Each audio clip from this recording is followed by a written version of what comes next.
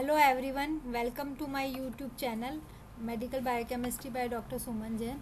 Today in the series of lipid metabolism, we are going today with the next topic, that is cholesterol metabolism.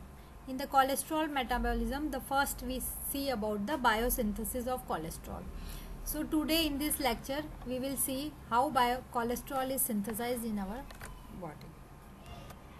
So what is cholesterol? You see, it was first of all isolated from human gallstones chevroul as a white waxy substance and gave the name cholesterol, which was later identified as cholesterol.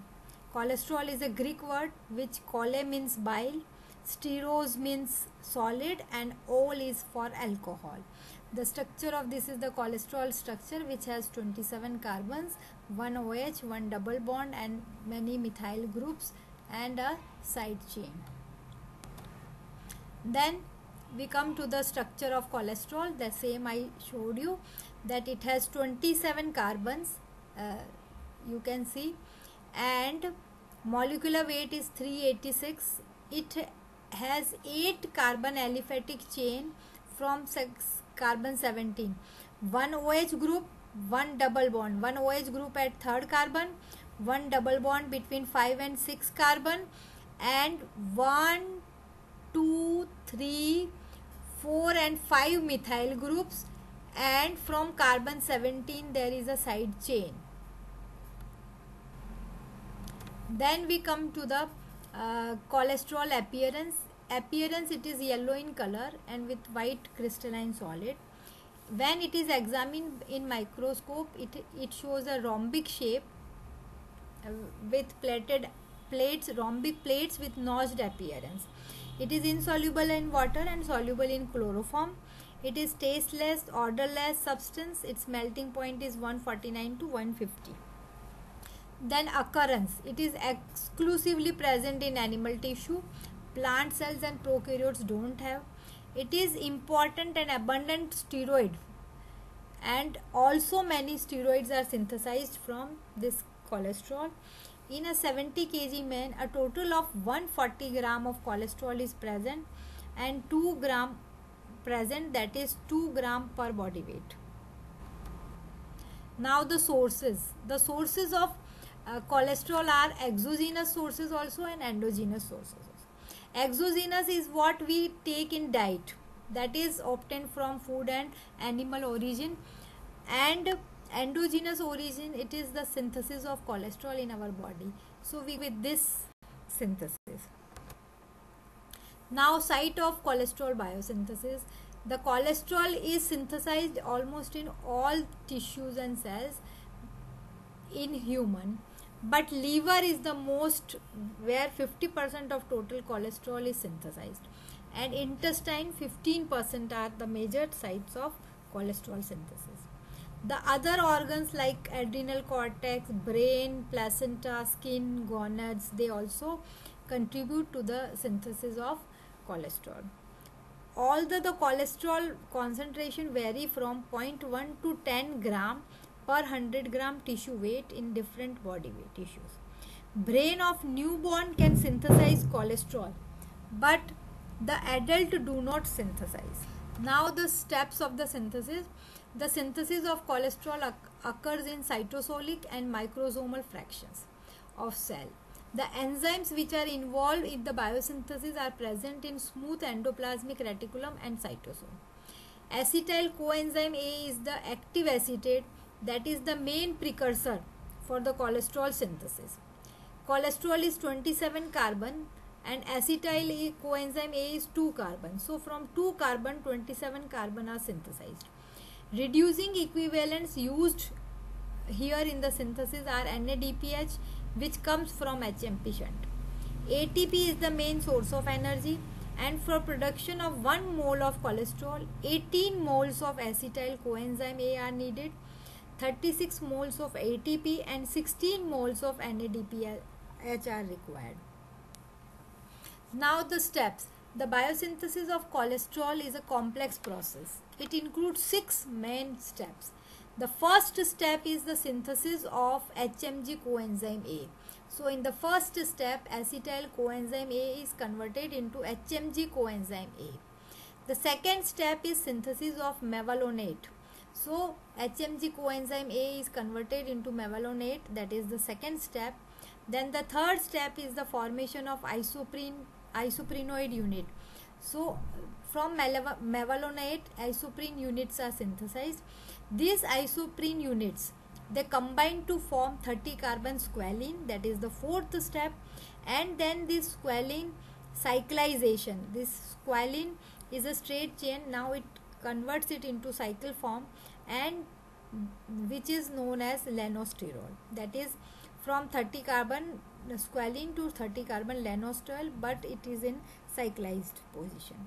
Then we come to the next is Lanosterol is then converted into cholesterol by certain modifications, and this 30 carbon Lanosterol is 30 carbon, whereas cholesterol is 27 carbon. So now step by step we go. The first step, that is synthesis of 3-hydroxy 3-methylglutaryl coenzyme A, that is HMG coenzyme A. This is the same step which we see in the ketone body synthesis. So two acetyl molecule condense to form acetoacetyl coenzyme A. This acetoacetyl again takes one more acetyl coenzyme A and gets converted into B-hydroxy B-methylglutaryl coenzyme A, that is HMG coenzyme A. This HMG coenzyme A is synthesized in these two steps takes place. In the first step, it is by the catalysis of thiolase enzyme, and the second step is because of the HMG coenzyme A synthase enzyme. Now this HMG coenzyme A synthase occurs in cytosol, and it also occurs in mitochondria. But the cytosol one is participate in the synthesis of cholesterol, whereas the HMG coenzyme A synthase, which is present in mitochondria, it helps in the synthesis of ketone bodies. So the steps are same, but only the cytosolic and mitochondrial is the difference. See, this is the rate limiting step. This is the rate limiting enzyme, HMG coenzyme A reductase. It is very important enzyme because this one enzyme regulates the synthesis of cholesterol. Then the third step is the formation of isoprenoid unit. So mevalonate is converted into 3-phospho-5-pyrophospho mevalonate. This takes place in 3 steps, but these 3 steps are regulated by 3 kinases. The first kinase is mevalonate kinase, second is phosphomevalonate kinase, and the third is kinase. So these 3 steps which are regulated by kinase enzyme. So we see the steps. The first, the mevalonate is converted into mevalonate 5-phosphate in presence of mevalonate kinase enzyme. This mevalonate 5-phosphate is converted to mevalonate 5-pyrophosphate in presence of phosphomevalonate kinase. Then this mevalonate 5-pyrophosphate is converted into mevalonate 3-phospho-5-pyrophosphate in presence of enzyme kinase. This mevalonate 3-phospho-5-pyrophosphate is converted into isopentenyl pyrophosphate, which is an active isoprenoid unit. This is now 5 carbon. And this on isomerization is converted into 3,3-dimethyl allyl pyrophosphate. So this is DPP and this is IPP. So this DPP and IPP are synthesized we have seen the steps, that is in presence of decarboxylase enzyme, mevalonate 3-phospho-5-pyrophosphate is converted into IPP by removing 1 CO2. Whereas this IPP is isomerized to form DPP in presence of enzyme isomerase. Its complete name is isopentenyl pyrophosphate isomerase. Now the step 4, that is till now we have seen that synthesis of mevalonate, and mevalonate, first we have seen the synthesis of HMG coenzyme A, then we have seen the synthesis of mevalonate, and then we have seen this mevalonate is converted into two isoprene unit, that is IPP and DPP. Now these two units, now we will see the synthesis of 30 carbon squalene, how it is formed. So IPP and DPP, these both they condense to form geranyl pyrophosphate, that is GPP. And these enzymes, in presence of enzyme cis-prenyl transferase. Now the another molecule of IPP again adds to this condensed compound with GPP to form 15 carbon farnesyl pyrophosphate. This 15 carbon farnesyl pyrophosphate in presence of enzyme cis-prenyl transferase. The same enzyme it is. And now farnesyl pyrophosphate, the two units of this 15 carbon, two units of farnesyl pyrophosphate, that is FPP, they unite to form 30 carbon aliphatic squalene in presence of NADPH, and enzyme is squalene synthase, which requires magnesium ion, manganese ion, cobalt ion as factor. And this step is taking place in endoplasmic reticulum. So these complete procedures are going on in endoplasmic reticulum. Before that, till mevalonate, it was in cytosol. Now we see the steps. So DPP is isomerized to form IPP. These both now condense to form geranyl pyrophosphate, that is GPP. This GPP now takes one more IPP, that is isopentenyl pyrophosphate, and gets converted into farnesyl pyrophosphate, which is 15 carbon. So this is 5 carbon, this is 5 carbon, they condense to form 10 carbon GPP. This 10 carbon GPP is then converted into, it takes one more IPP, that is 5 carbon, and gets converted into FPP, that is farnesyl pyrophosphate. Now the two molecules of this farnesyl pyrophosphate combine to form 30 carbon squalene, which is aliphatic. Now the step 5, cyclization of squalene to Lanosterol. So 30 carbon aliphatic squalene is now undergoes cyclization and hydroxylation to form cyclic Lanosterol. So in presence of squalene mono-oxygenase enzyme, so squalene in presence of molecular oxygen gets converted into squalene 2,3 epoxide, and which in presence of cyclase enzyme is converted into cyclization or cyclic compound, that is known as Lanosterol in presence of NADPH. Now conversion of last step, that is conversion of Lanosterol, that is 30 carbon, to cholesterol 27 carbon. So here you can see the decarboxylation also takes place. Now this step forming cholesterol from Lanosterol is multi-step process. It requires 19 enzymatic reaction. This occurs in endoplasmic reticulum. So the compounds in intermediate forms are zymosterol, then desmosterol, then 7-dehydrocholesterol, and finally cholesterol. These are the some of the intermediates we have seen. So Lanosterol, the first 7-dehydrocholesterol is formed from penultimate product, which on reduction forms cholesterol. So before the cholesterol, it is 7-dehydrocholesterol, and cholesterol is produced from Lanosterol by these four things. The first it happens is the reduction of carbon atoms from 30 to 27. So in Lanosterol there are 30 carbon.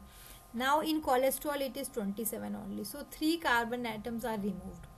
And removal of 3 angular methyl groups, that is 3 carbon groups are removed. The angular methyl group is removed, and shift of double bond from carbon 8 to carbon 5. So in Lanosterol the double bond is between carbon 8 and 9. So now it will shift to 5 and 6 carbon. Then the saturation of double bond in side chain. The double bond is saturated with other hydrogen, and in this way cholesterol, 27 carbon cholesterol, is synthesized from Lanosterol. By intermediate products are zymosterol, desmosterol, and 7-dehydrocholesterol and cholesterol. Now all the steps we can combine now here, all the steps. The first step is synthesis of HMG coenzyme A. The two molecules of acetyl coenzyme A condense to form acetoacetyl and then ultimately HMG coenzyme A in presence of enzyme thiolase and HMG coenzyme A synthase. This HMG coenzyme A is then converted into mevalonate, which is 6 carbon compound, in presence of HMG coenzyme A reductase. This is the rate limiting step of cholesterol synthesis. Then we come to this mevalonate is converted in presence of 3 kinase enzyme, mevalonate kinase, phosphomevalonate kinase and kinase. It gets converted into mevalonate 3-phospho-5-pyrophosphate, which on decarboxylation and isomerization. With decarboxylation it forms IPP, and with isomerization it forms DPP. So IPP and DPP are now formed. IPP is isopentenyl pyrophosphate, DPP is dimethyl allyl pyrophosphate. These two condense to form GPP, that is geranyl pyrophosphate. The geranyl pyrophosphate now takes one more IPP to form farnesyl pyrophosphate, that is 15 carbon compound. Now the two molecules of farnesyl pyrophosphate combine to form 13 carbon squalene. This 13 carbon squalene in presence of molecular oxygen and squalene mono-oxygenase enzyme gets converted into squalene 2,3 epoxide and finally into Lanosterol. This Lanosterol is a cyclic compound and squalene is the straight chain, aliphatic chain. Now this Lanosterol is converted into zymosterol, desmosterol, 7-dehydrocholesterol and then finally into cholesterol. In this way cholesterol is synthesized. Then now the regulation. So HMG coenzyme A reductase is the rate limiting enzyme and it is regulated by these 7 procedures, steps. First is feedback inhibition, second is inhibition of cholesterol synthesis by cholesterol derived from lipoprotein. Then for hormonal regulation, then inhibition of cholesterol synthesis by bile acids, then modulation of cholesterol synthesis by dietary fibers or dietary fats, and then fasting and starvation condition, and the finally inhibition by drugs. These all inhibition in detail, if you want to see, then you can see the next video which is on the regulation of cholesterol synthesis. Thank you very much. If you like the video, please like, share and subscribe. Thank you very much.